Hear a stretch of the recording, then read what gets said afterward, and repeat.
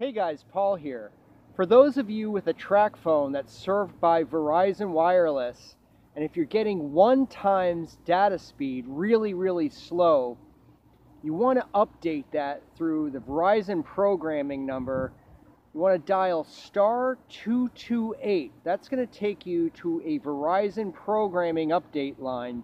Be really patient because this takes a while. It's going to show you something like programming in progress.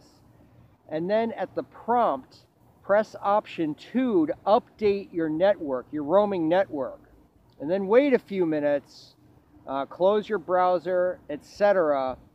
And then your phone should be updated to 3G, which is what you want and which is what you paid for on your data plan.